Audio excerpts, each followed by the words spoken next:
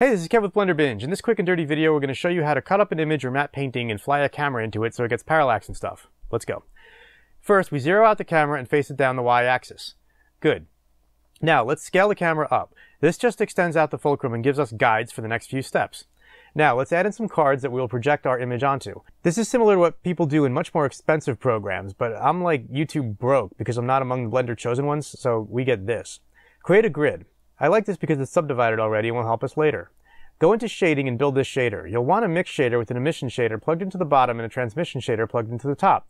We could use the principled shader, but nah, this works really well right now. Then, make absolutely sure you go to the texture tab and change it to alpha blend. We're using alpha blend here. This makes sure it just renders what we want while leaving everything else transparent. It's for Eevee. You can turn on motion blur here too if you want.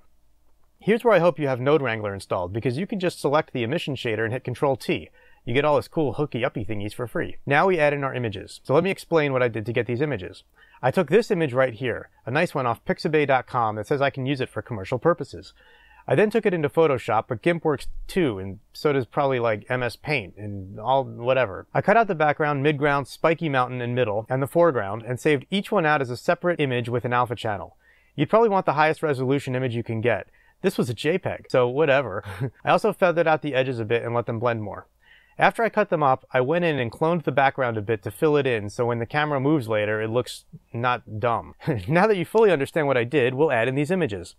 So I add in the image, then flip the image up and move it into the camera fulcrum. I go into camera view and stretch this thing out to the edges. I'm not concerned with super accuracy in this video, it's just showing you how you can do this too. Once that one is in, duplicate it and move it forward a bit, scaling roughly to the size of the fulcrum. Then, duplicate the shader and add the new one to the new image plane. This will allow us to add in a totally new image without messing up the older ones. Position this new one, then do the same for all our images. Then, we just adjust it to our liking, because it's ours, you know? And like, no one's the boss of us. You can guesstimate the distances here if you don't know them, or you can use F-Spy, which is beyond the scope of this particular video. Here's where it gets really cool. Subdivide your foreground plane and go into sculpting mode. Now pull and push out some fake rock volume. Mine goes to 11. This will make it look better when we push our camera in later. Let's do this with a whole bunch of stuff. Now it looks cooler or crappier. I can't tell. Stop judging me. It's too much pressure. Now we have something cool. Let's break this out into collections and view layers so that each plane is in its own collection and view layer. This will help us comp later. You want to name each collection and each view layer. Then move each piece into its respective collection. Once you do this, each view layer gets something turned on and everything else turned off. You can go in and select what you don't want inside a view layer and hit E. That excludes it from the view layer. You'll see why we do this when we get into comping in a minute. Do some test renders and ew, we need to go to film and enable transparent. Now it's transparent.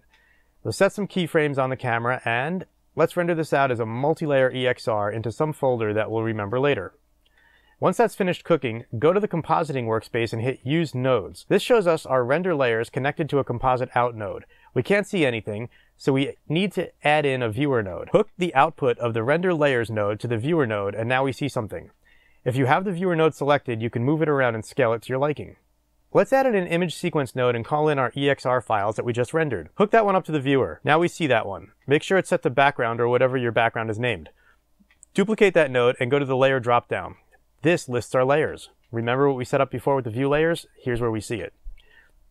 Now we just need to add in an alpha over node and plug in the next layer from the background into the top yellow image spot.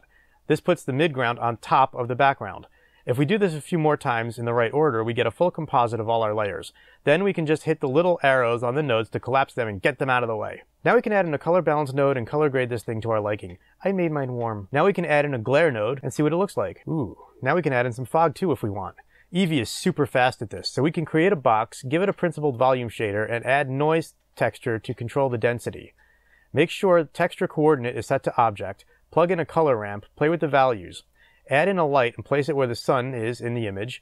Keyframe the rotation channels just a smidge and marvel at your masterpiece. I have a whole video on this technique here if you want.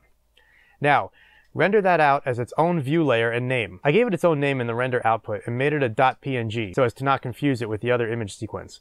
You just need to turn off all the other view layers and uncheck anything inside them so it just renders the fog. Also, make sure the render layer is set to fog. Render this out and bring it in. Use an alpha over node over everything before the color balance. Then bring down the factor because this thing isn't being occluded by anything in this video, as that would take more time to set up.